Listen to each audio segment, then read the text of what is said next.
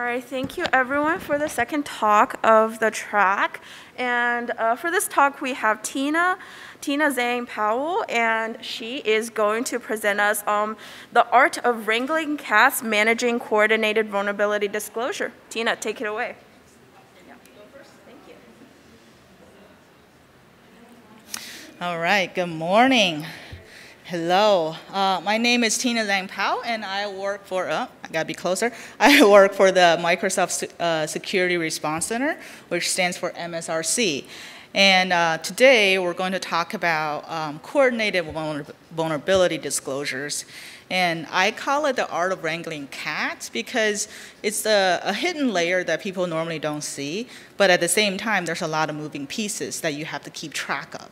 So we're kind of gonna talk about two different stories on how we wrangled cats, and then at the same time talk about, what are some of the takeaways from it. So a little bit about me. I actually did not start in security or even technology related. I went to school for art. I do scientific illustration and graphic design and a minor in art history. So completely unrelated to what I'm about to talk about. But one good thing that art school taught me was how to provide actionable feedback. You can't just say you like a piece of art. You have to say why you like that piece of art and actually provide, feedback where people can understand and use it in the future, right? So their art's more likable. So that's why I always want to tell people that it doesn't matter where you really start, and it's really about where you want to go and what you actually like. So, and then after that, I was fashion photography for a while. Worked in fashion cataloging. I know it sounds glorious, but it's really not as great as you think. It's a lot of long hours, a lot of traveling. And then I worked in video games for a long time. And then after that, that's how I got into security after that, because it was more about, you hear people playing video games. I was in live ops, and you realize a lot of people are hacking games, right? That's like a big thing to cheat your way to the top almost. But that's kind of how it sparked me to look into more security. How do we make the gaming world more fair, right? Like, you don't want to play a game where there's a lot of cheaters. So that's kind of my first step into security, and then I just kind of moved up from there. All right, so that's about me. And now let's talk about the CVD process. Very short agenda. We're going to talk about CVD process because I want to make sure this is friendly to everyone, whether you're in the industry or not, or know what CVD actually is. And then there will be two stories that I actually have a lot of stories, but I'm only picking two from the past few years. And then we'll have some learnings and takeaways. And if there's time, we'll do Q&A. If not, you can always message me or come to me, talk to me afterwards. All right.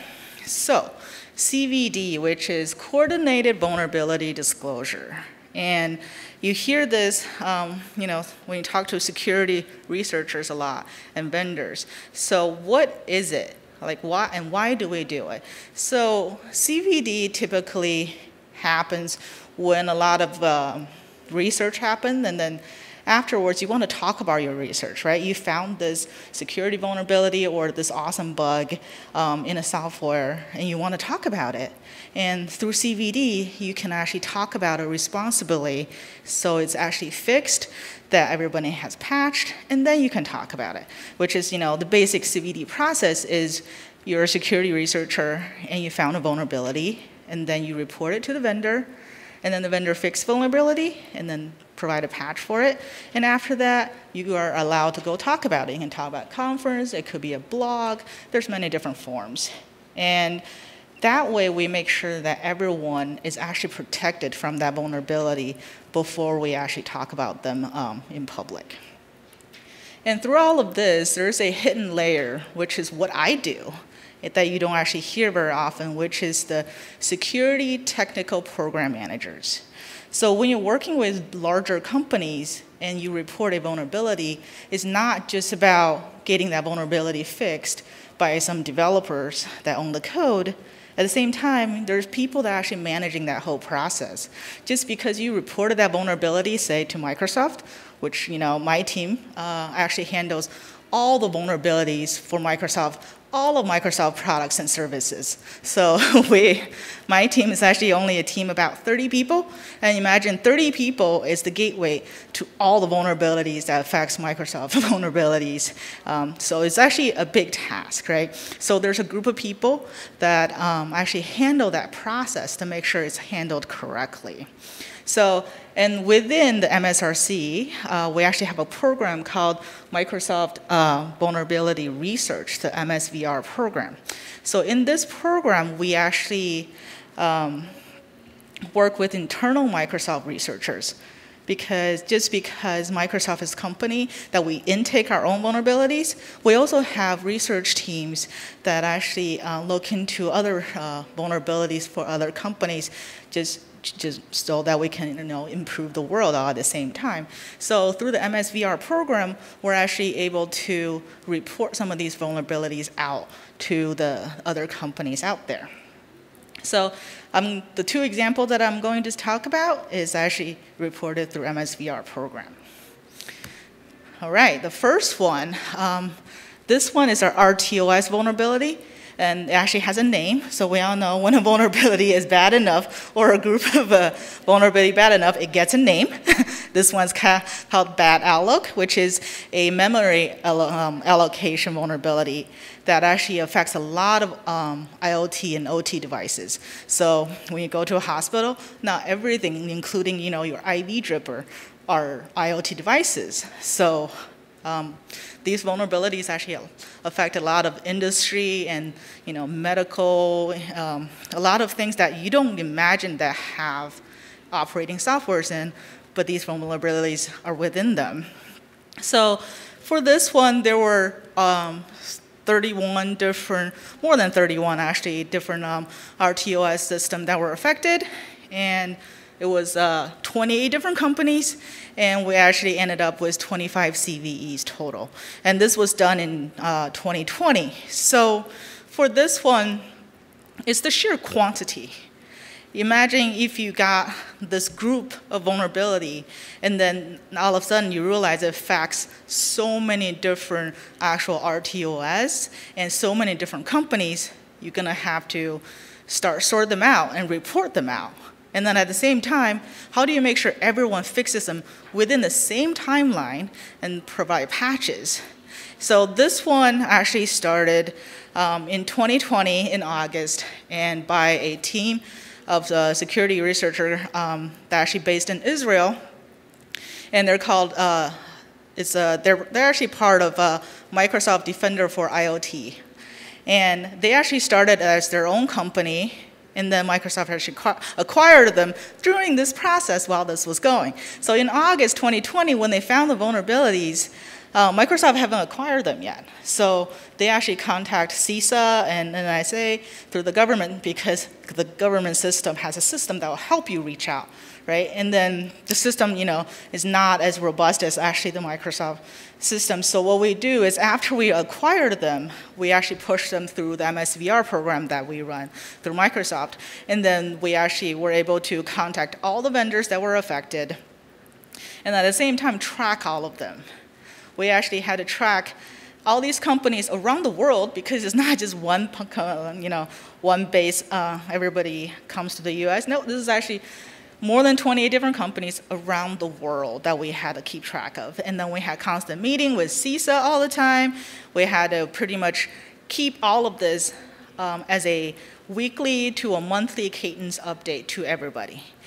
And of course, at the end, this talk specific, this group of vulnerabilities specifically was actually presented at Black Hat in 2021. So if you're actually interested in the actual details of the technical aspect of what it was, that would actually be a good talk for you to check out if you want to learn that. But yeah, so we actually, this was a coordinated effort between the US government, CISA, and then all the 28 plus companies that we worked with, that we actually came together and decided this is a timeline we want this fixed on, and this is a date that we're disclosing on. And let's just say this disclosure date will move as a PM or program manager for the project. the date moved, I think, so much that I lost count. And there was a Post-it note on my desk that every time the date moved, I crossed it out and I wrote down a new one. Because when you're coordinating 28 different companies, people are never going to be happy and never be on the same page. I think the original disclosure line was somewhere in February. And then eventually, there was so much movement of so many different things, because it's not just about having the patch, it's about the ability to actually push that patch out. So some of the older products is harder to get patched. So that was fun. So the whole process took, if you look at the timeline, took like 8 months. And including the researcher time, is like a year-long process. That's why sometimes people are like, well, it's fixed, why can't I just talk about it? Well, it's fixed, but patching often takes a long time, which will lead to my next one, my next story. Okay, back it up. So major challenges for this one is the amount of people that we had to talk to and make sure that they don't accidentally disclose it on other people, because we don't want people to zero-day each other. So, and everyone had a different way of tracking their bugs. So how do you make sure that everyone is tracking them correctly? And we had the master list. And then have a good tracking system, obviously, and then pretty much talk about deadlines constantly, all the time. All right, the next story. This one is a group of Android vulnerabilities. So imagine when you buy a phone, say from AT&T, there are apps that are installed default. You don't have a choice, right? Because you go with a specific telecom company and that's what you get. And there are vulnerabilities in those default programs that you don't have a choice on, and you can't go update them either because they're not in the App Store. So what happened here is the complexity of actually deploying a fix. So a group of vulnerability was found by the M365 Defender team. We got 4 CVEs from a vendor. I'm not going to name people or talk about specifics, because sometimes vendors request you that you don't name names, because sometimes it's not the best publicity, right, when you talk about security vulnerabilities. So for this one, we actually, it impacted a lot of different major telecom companies that I'm not going to name. But the difficult part of this one, like if you look at the timeline, was fixed in September. We reported in September, fixed in November. That's like 60 days. Within 60 days, it was fixed. And that's amazing, right? But we didn't disclose until 4 months later, because it took so long to actually get everyone patched. So companies actually had to do mandatory updates, mandatory pushes to people's phone that restarts their phone. And nobody likes that. Nobody wanted to have their phone just automatically restarted, whether you're, let it sitting overnight, or sometimes you don't even know when it happened. So some of the challenges for this one, obviously, is to actually have these fixes pushed out to the phones. And some of the older phones are just not as friendly when you try to force reset and force pushes. And of course, the major telecom companies never want to be named, right? That's not a good publicity. So the really main part for learning is give them the time to patch. We're doing a good thing here, and let's make sure we actually used our research and actually protect people before we talk about it. Yes, we want to hear the story, but our #1 goal here is always protect the customer and the users first, and then we can talk about it all we want.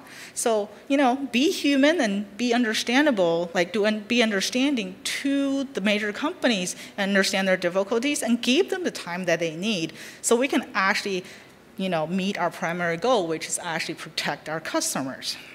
And at the same time, it's almost always about, how do we help? How do we coordinate this to work together so that this is a collaboration effort rather than we're trying to talk about a vulnerability for your product? All right, so really, if you like the stories, great. But the key takeaways here is really about building that relationship with the vendors and the companies. And it doesn't matter who you're talking to, just be human so that they understand what you're trying to do, and then people are a little more willing to work with you.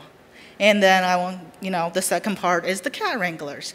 We talk about, the things that my team do that actually had to coordinate with all the people, well, make sure they don't zero-day each other, and then make sure they all fix things and release things at the same time. And this is the layer that people don't see when we talk about security vulnerabilities. You always see it in the news that there's a vulnerability, and then the company fixed it, and then someone went public.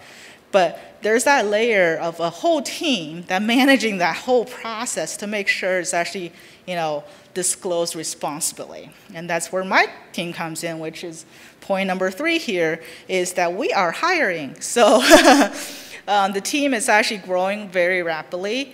It started when I joined in 2018.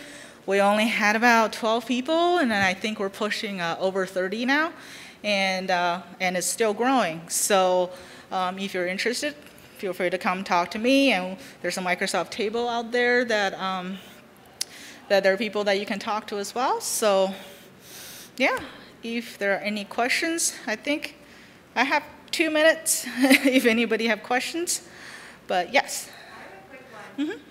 So you talked about some broad lessons learned. What would you say are the high and then some of the low points of working with the government, CISA, and other elements during this process, and what could improve it? Yeah, so the question was, what are the high and the lows for while working with the government? You actually realize the government is actually really good at tracking all of these vulnerabilities. So we actually relied on CISA to actually provide their official vulnerability list when we published the blog for the disclosure, because they actually have that official list, and they actually have that bigger hammer, right? You can't just say, oh, well, Microsoft found a vulnerability and we need you to fix it. And then some companies just like, well, Microsoft's not going to zero-day us, so if we don't fix it, no one's going to know about it anyway. But CISA has that hammer that says you have to fix it, right? So that's the best part about working with CISA.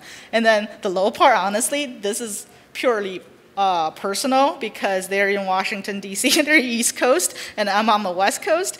And we had a lot of 6 a.m. meetings on my time, and that was definitely the low point of this whole thing, was the fact that I had to get up before 6 o'clock for all the normal meetings that was normal to them. Thank you. Yeah.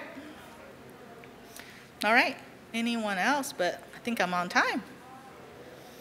All right. And if you have questions or just want to talk to me or just about what I do, what my team does in general, you can find me on LinkedIn, or there's MSRC's website, so go check out there as well.